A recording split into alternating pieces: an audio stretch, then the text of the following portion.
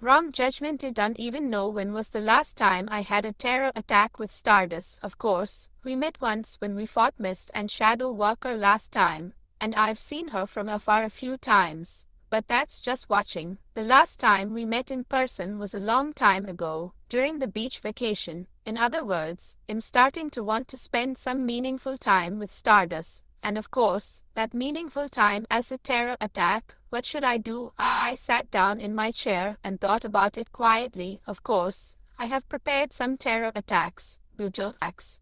I remembered the battle between Stardust and the gorilla that I last saw. It's hard to tell because I was watching from afar, but she definitely got a lot stronger, didn't she? Yeah. That's the key point. Despite all the ups and downs, she was definitely stronger than the original, beyond comparison. When I got home and looked at my old setup notes, I found a mention about the fire-breathing gorilla. It was really Stardust who fought against it.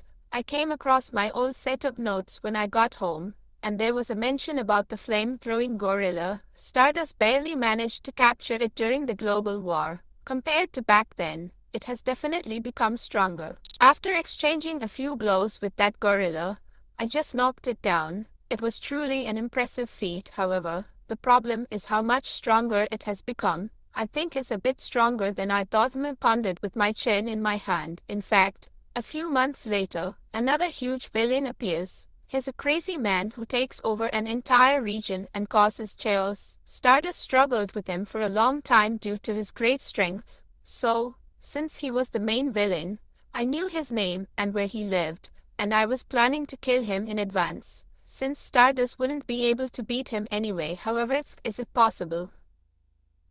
Looking back now, it might be double, but then again, it might not be.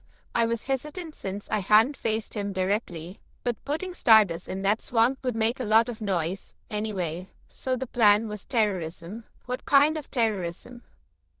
Something that can also check Stardust's skills clearly. If possible, days passed while I was still pondering on the matter or checking on the PMC facility. Then one day, as I was still contemplating, Seo Eun grabbed my hand and dragged me to the underground room again. Did you make another robot weapon?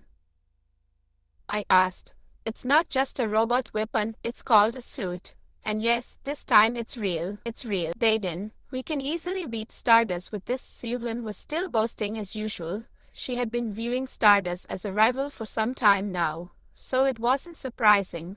But I remember being surprised at the last suit she made, which was unexpectedly powerful. Of course, it couldn't beat Stardust, but that was because Stardust was just too strong. Seo Eun opened the door to the basement again, and what I saw made me say, "Otada, what do you think?" Seo Eun asked, putting her hands on her hips and looking proud. The form of that weapon looked very different from before. Unlike the bulky suit-like weapons in the past, it looked like some kind of flying alien machine. The weapon had a large metal circular body with arms attached above and below, hovering in the air. My ambitious project, the so-called Star Destroyer. Seo Eun proudly showed me the huge weapon. But even though the design was very different, it just looked powerful. And so, as I admired it, Seo Eun explained everything to me in great detail. She explained how strong the metal was, what advanced technology was used, and even how Yandere magic made it even more impressive.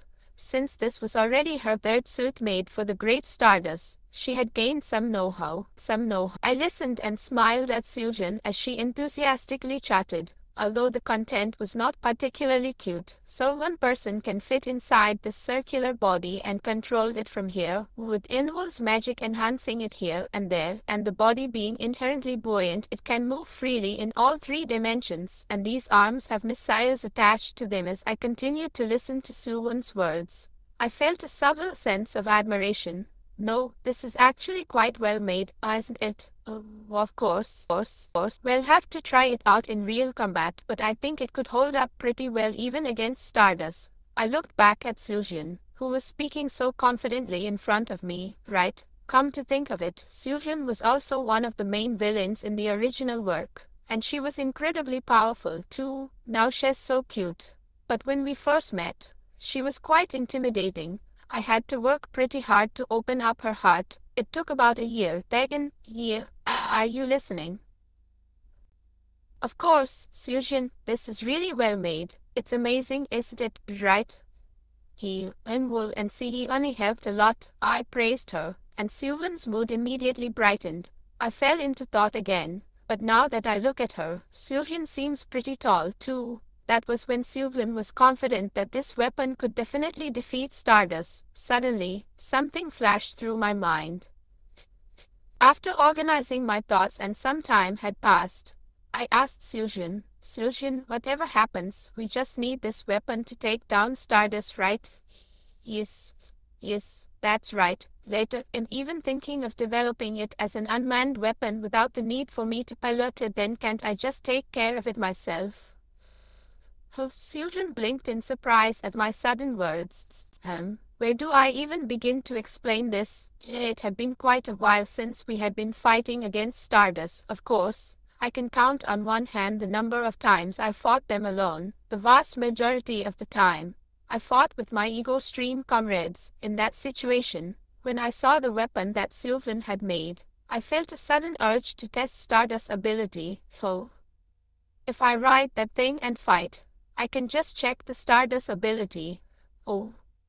If I fight on that, I can just check Star's ability. As for me, I am familiar with Stardust attack patterns and fighting habits, so I can be even more perfect. So, without mentioning that I want to spend some time alone with Star after a long time, I persuaded Seo-eun by presenting two reasons behind it. Well, what you say makes sense, Dayan. If you can win with that, you might even be better than me. Okay, thank you, Seo-eun.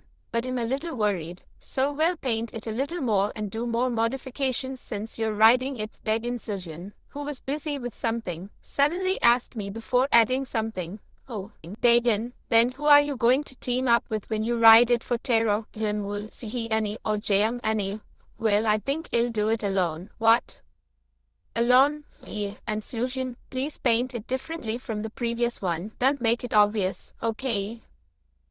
Why, this time, when we carry out the terrorist attack, let's pretend to be a third party who has nothing to do with Agnostic and do it. After all, if we do it there, our faces won't be visible, right?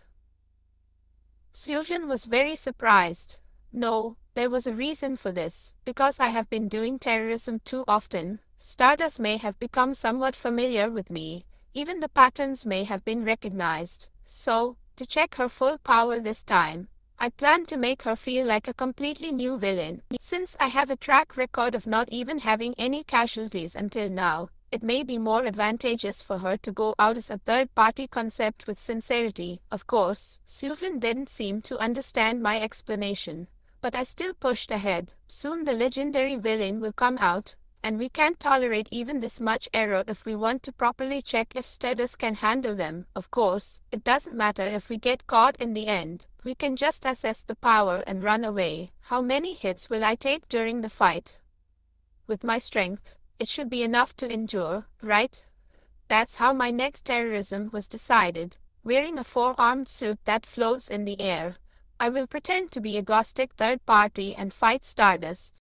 Of course, I will be alone. Of course, there were some objections that it was too dangerous, but in the end, we went in the direction that everyone could accept. After preparing for a few weeks like this, the day of the terrorism arrived. Last time, after Agnostic declared to Mittel, my hero is none other than Stardust. Haro's mood had unknowingly improved a bit, but it worsened again after a few weeks. In the office of the Hero Association, Haro, who was slumped over the desk, let out a deep sigh.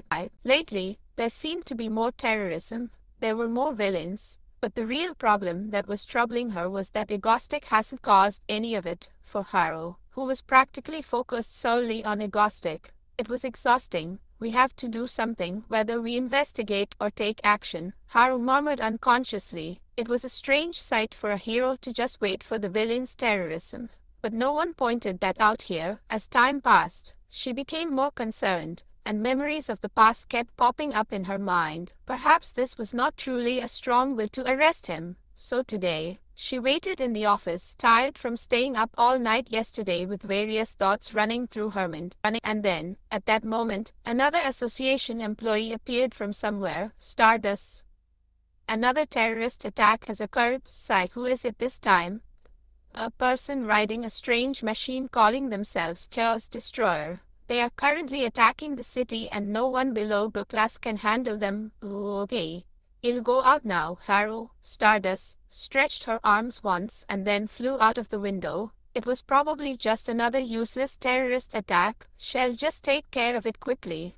It's a machine. She just has to smash it to pieces. That's what she thought until then.